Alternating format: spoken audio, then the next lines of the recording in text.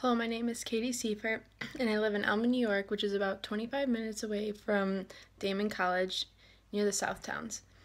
I'm 20 years old, and I live with both my mom and my dad and my brother and my dog. Some activities I enjoy are working out. I go to the Y down here in South Towns, and I'm on the Daemen Club lacrosse team, and I go snowboarding at Holiday Valley. I went to Iroquois High School. And I'm going to give you a quick tour of my house. This is like a study area. You keep going. This is my upstairs, going down the stairs.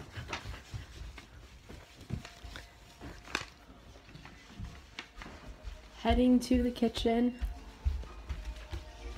This is my dad. Hi, I'm making dinner. This is my mom. Hi. This is my dog, Kitty. She's a Pomeranian. Her real name is Zoe, but I call her Kitty because she acts like a cat. And I also have a brother. This is my brother, Kyle. He's a freshman at UB. He's going for pre-med. He also went to Iroquois. I also have a boyfriend, and he goes to Canisius College for business, and he's on the Canisius baseball team, and he's a pitcher. And I work at Don Tequila's, which is a Mexican restaurant, and what attracted me to physical therapy? What attracted me was that my brother and my best friend always got injured, so they always ended up having to go to physical therapy, and I always observed their exercises, and I watched how it increased their ability and their strength, and I thought it was really interesting. And I'd like to be a physical therapist because first off, I'd like the idea that it's not a desk job. I don't want to be sitting at a desk all day, and you're moving around with patients all the time. And I feel like I'll get a great deal back, like knowing that the patients are going to be fine and they're always like welcoming and telling everybody how great they feel usually after they're done with physical therapy. And I like the job demand too, the job security. The physical therapy jobs are in need. And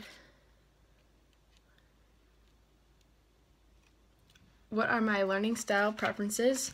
I'd have to say I'm a visual learner. I mean, especially after taking that test for PT, I found out that I do, in fact, I love like just seeing things in front of me, and I seem to remember things more, like when I'm studying, visualizing the charts and stuff and drawing pictures to know where things go and things like that. Also, I understand more once someone shows me how to do something instead of just listening. I tend to remember exactly what I'm doing after someone shows me. And what are your strengths, your challenges relating to the process of teaching and learning?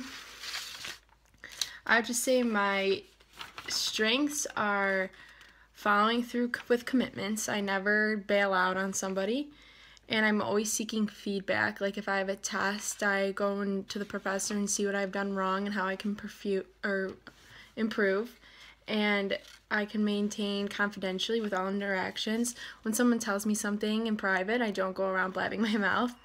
And a challenge I face is coping with stress. I can do it too at some point, but there's a point where usually I reach a breakdown. And critiquing my own performance accurately, I have a problem with that. I feel like I don't want to grade myself, too positive, so I'm not thinking that I'm doing a perfect job, but yet again, I want to grade myself hard, so I work harder. And critically analyzing literature. Scientific literature, I just fully can't wrap my head around it yet. I feel like later in my profession I'll understand it more, but it's just like hard for me to read, and I also think it's very boring. Um, I think my learning styles will impact my ability to learn or to teach and to learn because or coping with stress is a big thing. Like obviously working is very stressful, and I feel like I can't, when I'm stressed about work or something, I can't just go and have a mental breakdown in the bathroom or something, so I'll need to work on that. And critically analyzing literature, um, that'll impact my teaching and learning because I need to understand what I'm going to be teaching students and teaching patients.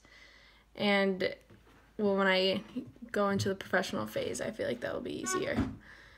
And critiquing my own performance, I feel like that'll impact my teaching and learning because if I don't know where I stand in the class or with patients, then it'll be very hard to move forward. And what are your strengths and challenges related to my development of my professional behaviors?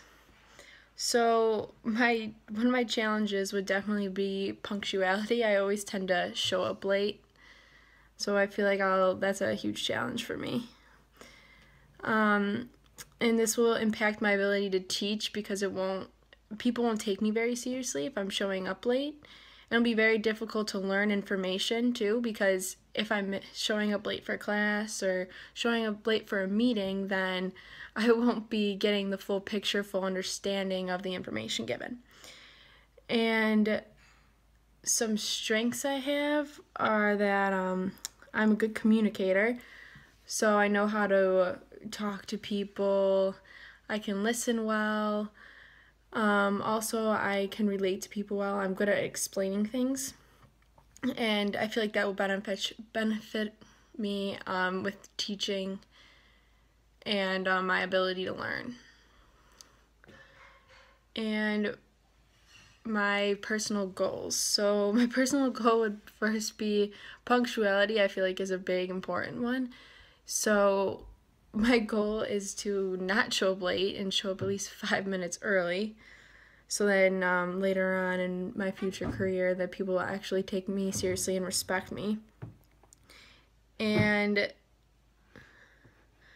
I'd love to broaden my learning styles too. Instead of just becoming a visual learner, I'd like to increase my learning styles with listening skills. And understanding after a professor or someone explains something, not to just keep going back and trying to understand things like that.